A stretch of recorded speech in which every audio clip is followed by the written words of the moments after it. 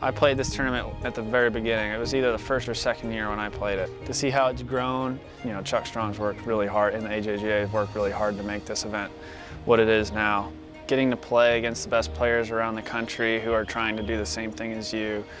The AJGA plays some really good golf courses too, so they're getting to play some great courses against the other top players who are trying to do the same thing. So the competition, the level of the golf courses, and traveling around and, you know, working your way up the ranks, certainly the best way to prepare for college golf was AJGA.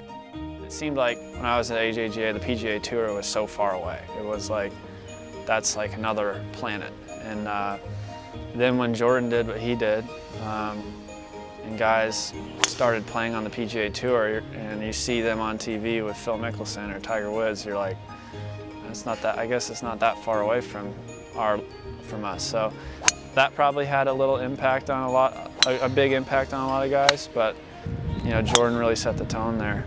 It's pretty neat to see how we've sort of almost invaded the PGA Tour the last couple of years.